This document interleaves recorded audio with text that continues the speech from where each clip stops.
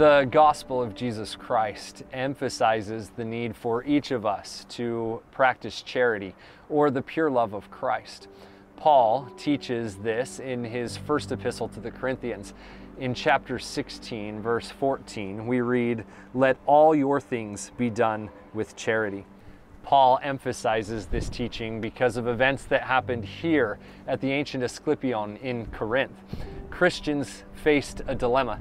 While some felt that it was appropriate to participate in festivities and feasts held within its walls, others viewed those as compromising their discipleship.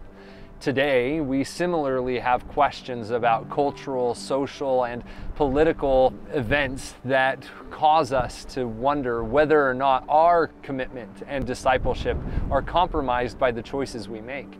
Paul's words teach me that in making those decisions for myself and seeing others make similar decisions, I should be charitable and loving and still view those who are around me through the lens of the pure love of Christ.